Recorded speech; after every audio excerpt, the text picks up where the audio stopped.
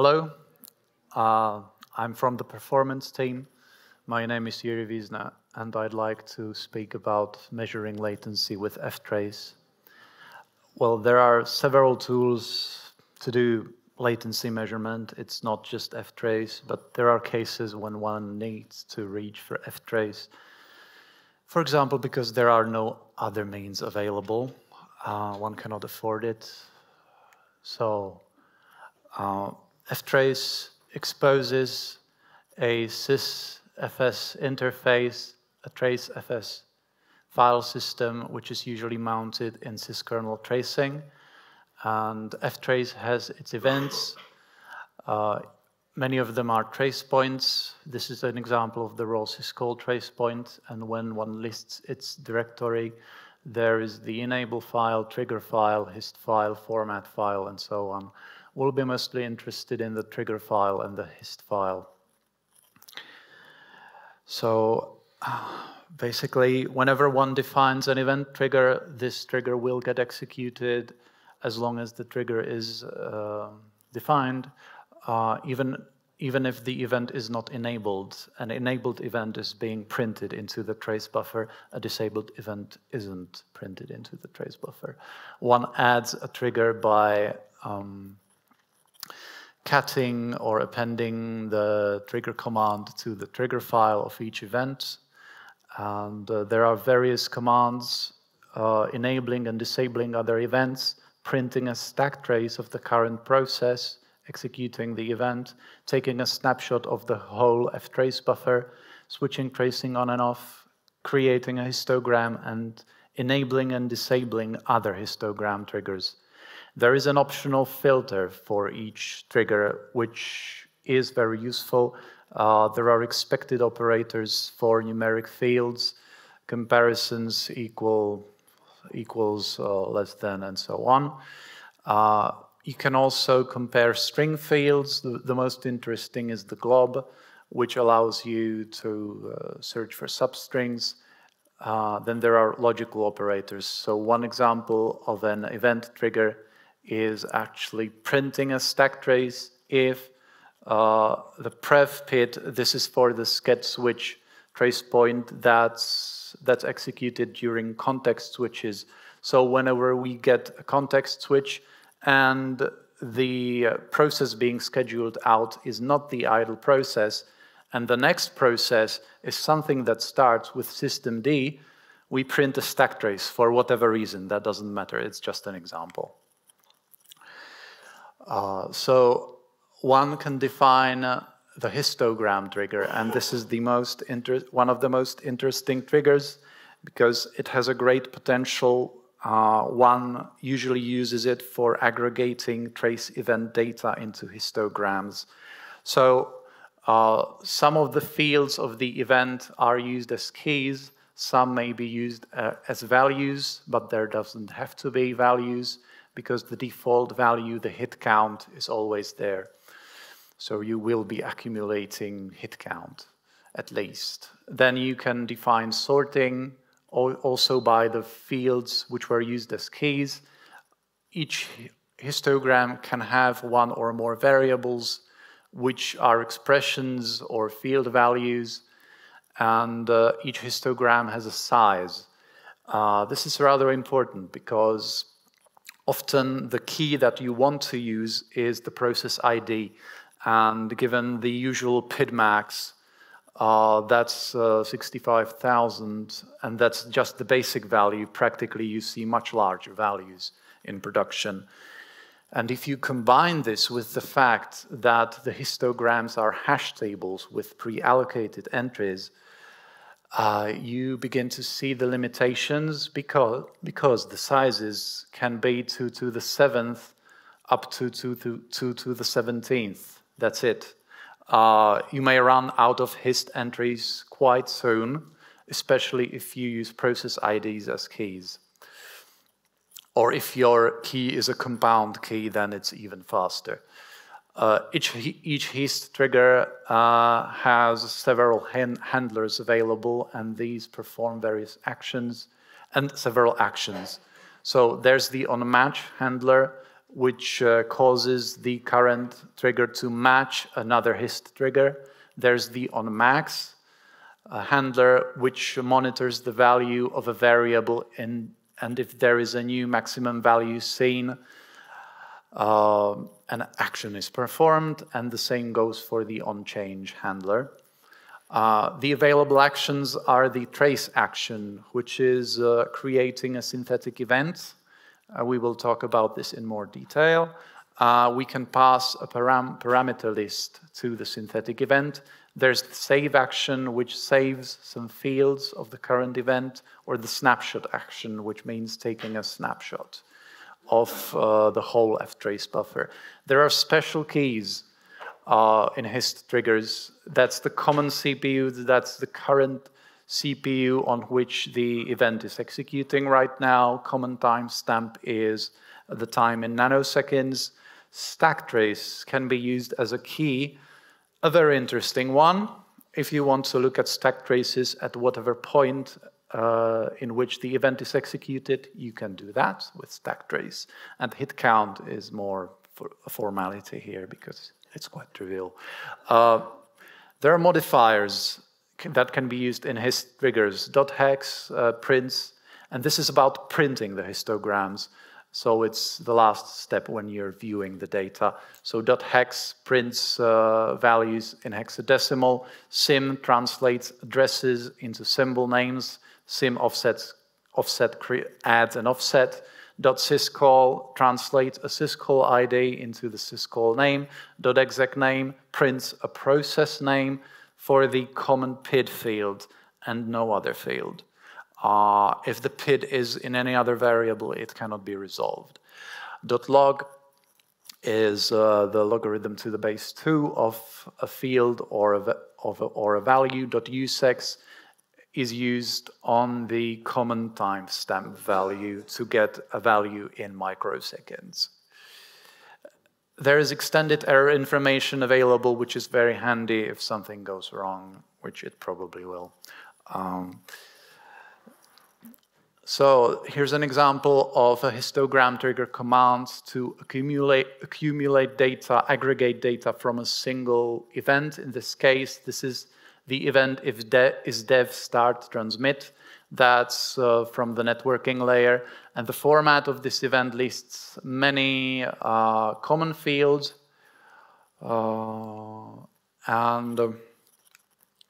These are the most important is the common PID.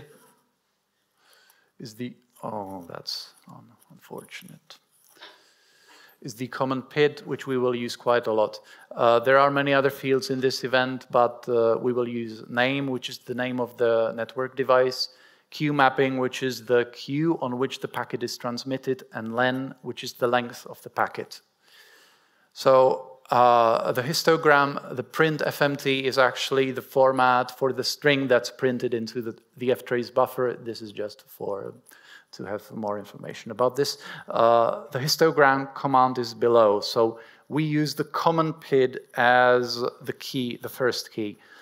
.exec name will mean the name of the process will be displayed. Then the second key is the name of the NIC.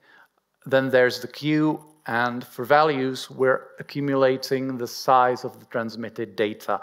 And we cat this to the trigger file of the dev start transmit event.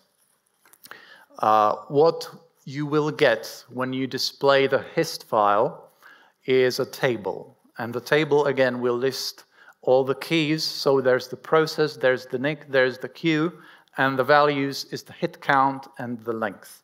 So at the very least, this will allow you to calculate the average number of bytes transmitted during the period. Well, if you used ftool, you would usually get the same information, so this is a bit needless, but it's just an example.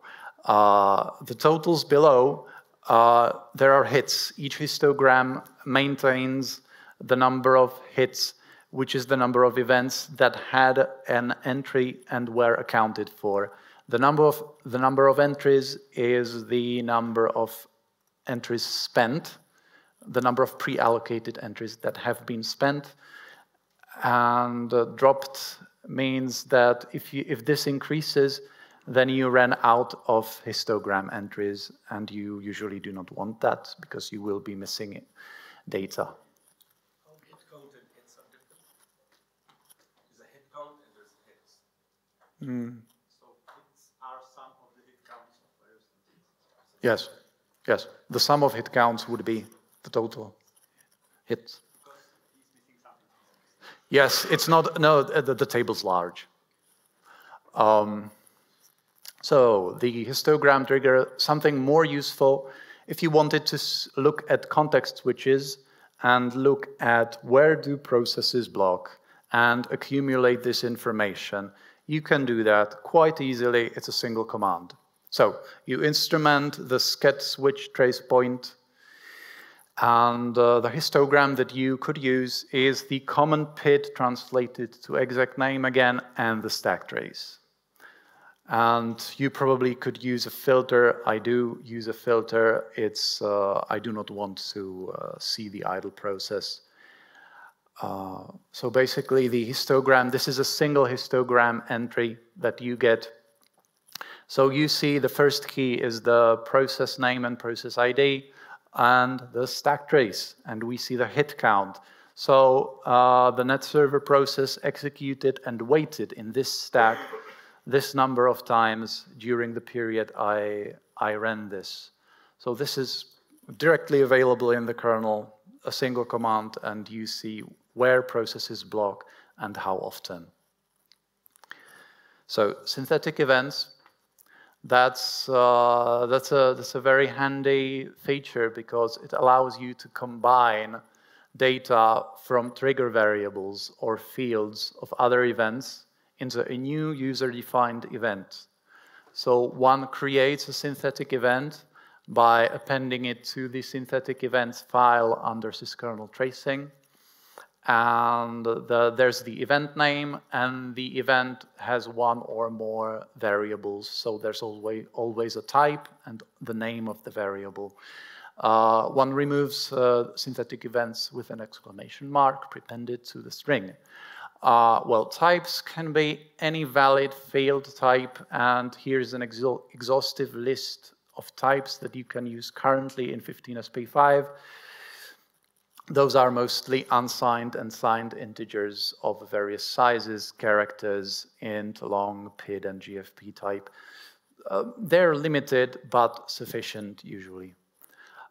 So this is about creating the event, but that does not generate the synthetic events. A synthetic event is generated with the onMatch handler. So whenever the onMatch handler is specified, it mentions the name of the matching event. Here I have just event name, but this is a specific event. And the trace action creates this synthetic event and passes a parameter list to it.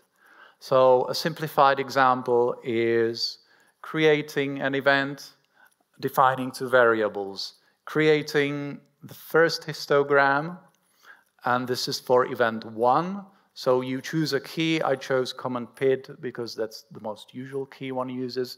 The second histogram has to contain the onMatch handler and the trace action. The trace action creates the mysynth event and passes the histogram variables to it.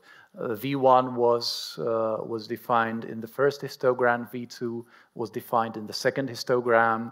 Both are visible, and you can use them in this way. So events match when they have matching keys. So the number of the keys and the type of the keys has to be the same. So in this case, you're matching PIDs. The variables. So the most important thing about synthetic events is that they are used for displaying data spanning multiple events. So you combine events. Often when trace points aren't enough, one needs to create k-probes and k-ret probes with ftrace. Well, creating a k-probe is done simply by appending a string to k-probe events, the same for k-ret probe. one puts a P for probe or R for a red probe, then there's the name of the probe and the function being probed. For k-probes, you can have an optional offset. What follows is the argument list. So you specify the names of the arguments and the expressions to evaluate. K-probes offer a variety of expressions that you can evaluate and fetch from kernel space. You can print the values in registers, which is the most obvious one. You can format them as various strings, whatever is appropriate in the situation. One can fetch the values of struct members. This example is the pointer is in the RSI register that's on at x86. Well, we can print strings as well. We can print user space strings. That would be the uString keyword. We can print the nth argument passed to the probed function. That's only on function entry, and we can fetch the return value. For k-probes, that's usually the most sensible value one can use for a k-probe. So, examples of latency measurements. I will be showing time spent in functions, the perennial favorite time spent in syscalls, scheduling latency, and when one is able to measure latency, this opens a new way to trigger ftrace snapshots. So, time spent in functions, one usually goes about it by creating a k-probe and a k-ret probe for the function of interest, then a synthetic event, and then there's a histogram trigger for the k-probe and another for the k-ret probe, which generates the synthetic event. Well, you can optionally enable this event with a filter, or you can aggregate the data from the synthetic event into another histogram, which is often useful and which is what I often do because I simply cannot afford to have large traces. So I prefer to produce histograms. I will be showing secread as an example. So here's the call graph.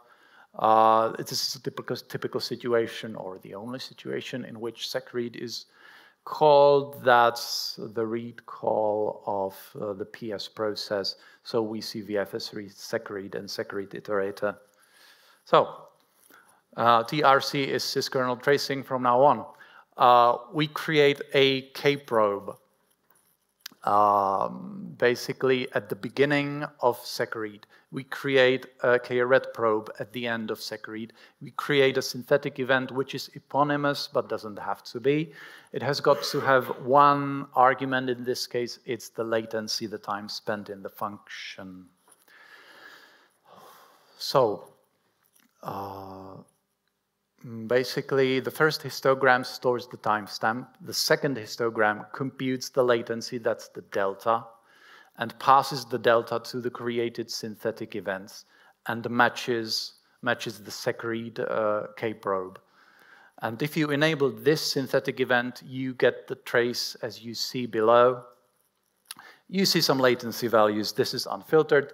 This is with a filter. I specified a filter of 50 microseconds, and you see 50,000 or more, which is what we expect. So, but the most interesting use case is, of course, getting another histogram. So you use the common PID as a key and the logarithm to the base 2 of latency as the second dimension in this histogram. And you can, yes, and you accumulate hit count. That's it. So basically the histogram looks like this. So we see a process name, the latency it took, and the number of times, which is already sufficient to gain a picture. This is an example closer to real life. That one shows you that you can fetch the show up. Basically, the show up here fetches the function that's, so you dereference the file pointer passed in the DI register. you get private data points to op, and op points to show. So you have 3D references to make in the k-probe. Nevertheless, you get, when you do this, you get an address, and the k-ret probe stores a return value. So we store the timestamp in the first histogram. We compute the latency in the second histogram.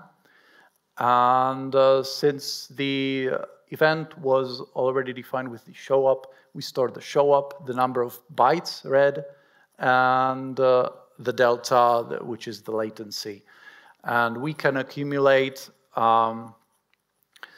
aggregate the data into a third histogram, which has the P and the show up as keys, and the value is latency, and we add the onMax trigger. The onMax trigger watches for the delta and stores the maximum latency value and saves the number of bytes transferred.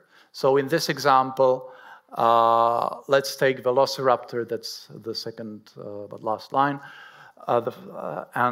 we see that it executed proc single show. The hit count was 96, so we can already compute average latency, and we see what the maximum latency was for this particular process and this particular show operation. Time spent in functions doesn't have to be done with synthetic event. This is synthetic events. This is an example without the synthetic event.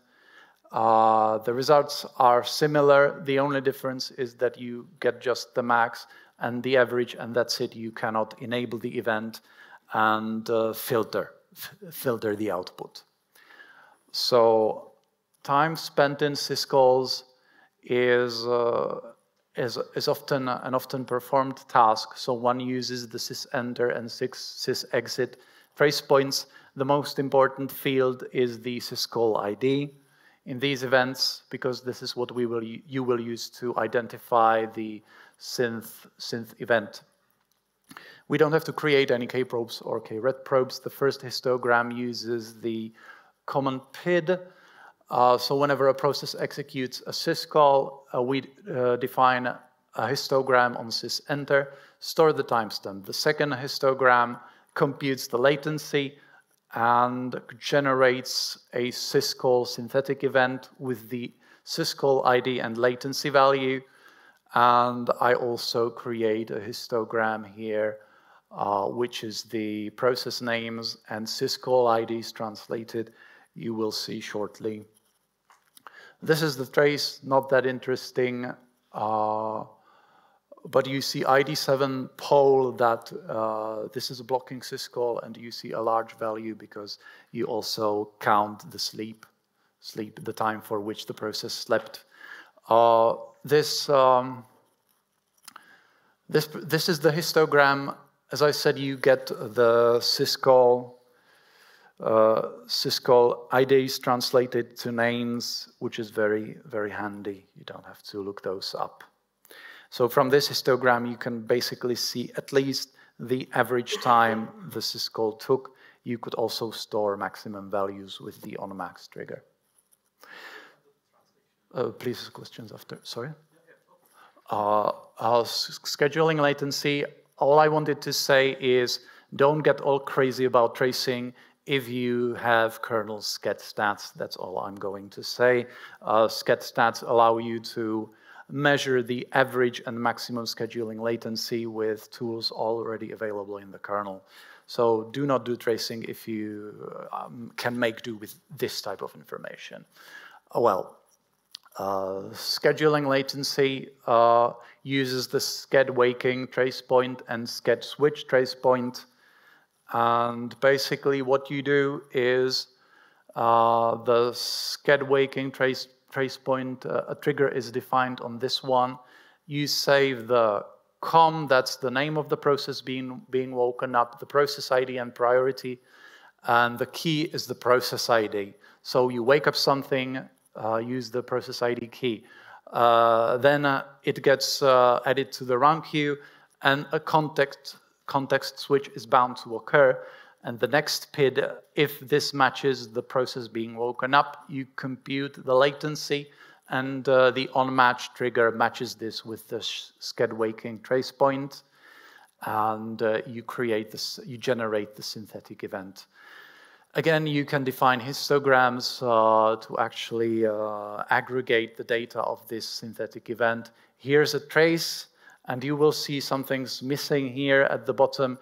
The very last line is the net server process of a specific PID woken up in the context of another netperf process, which is nowhere to be found in this trace entry, which tells you you're missing something. This scheduling latency allows you to see the latency histogram. And the thing you were missing was scheduling latency after being preempted. So in order to be able to compute that basically together with the wake-up latency, one needs to define a k-probe and use the get switch trace point again. So basically, the first histogram checks for processes that aren't the idle process and were scheduled out in a running state or after being preempted. The second histogram generates the events. And basically, that's it, because then there's again, the same histogram. You could trigger a stack trace. When the latency exceeds, in this case, this is 20 milliseconds, you can print a stack trace for the process. So it's an example of another trigger where you can get more specific information. This is how the trace looks like. Sched wake events alternate with sched pre. It's more or less how it's supposed to be now. Now you're not missing anything. So the takeaway is if you want to measure scheduling latency, you have to measure both scheduling latency due to wake-ups and scheduling latency after being preempted. Well, the cost of histogram triggers is large and much larger than BPF. So if you can, you should use BPF and not ftrace. Triggering snapshots is very interesting, but I'm afraid we don't have time for that. Thank you for your attention.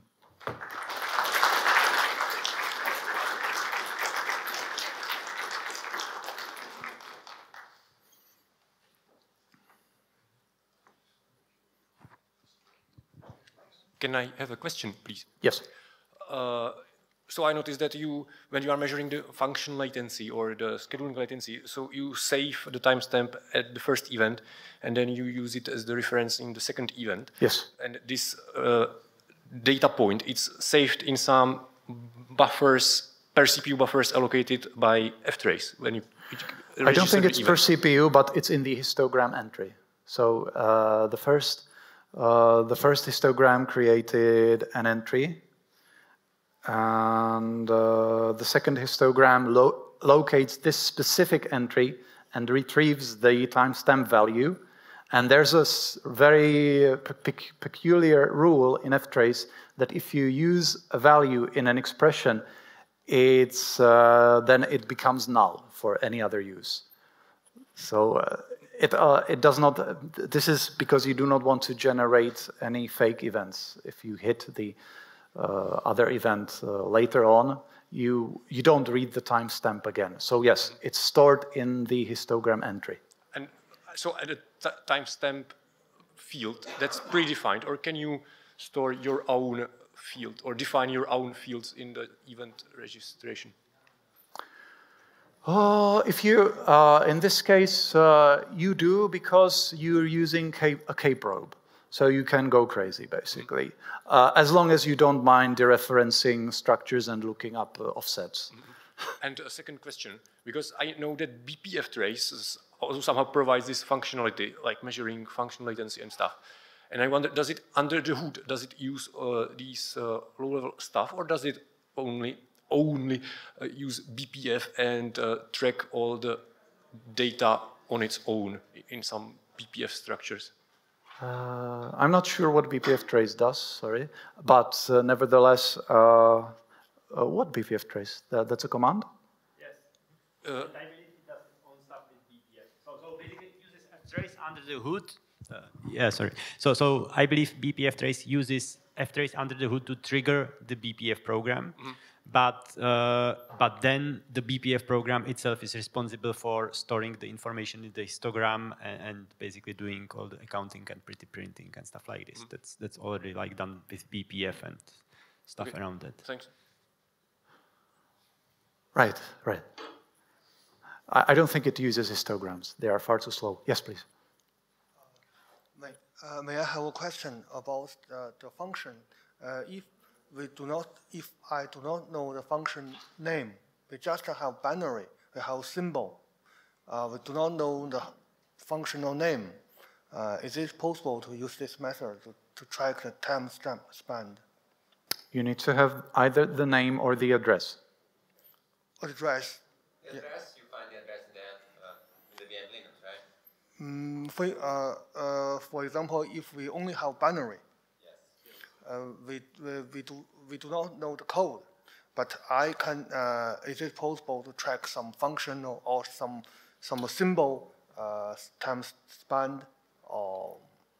You'd be talking about U-probes in this case, because unless you're debugging Windows, basically, Right? You're talking about kernel uses. tracing. This is kernel tracing, so you always know the name of the function. But if you just have a binary, you'd look up the address and use the address and create a U-probe instead of a K-probe. It's a bit different, but similar. You'd mention the name of the object and the address. It's similar. Okay, It can be done, I think. Okay, thank you.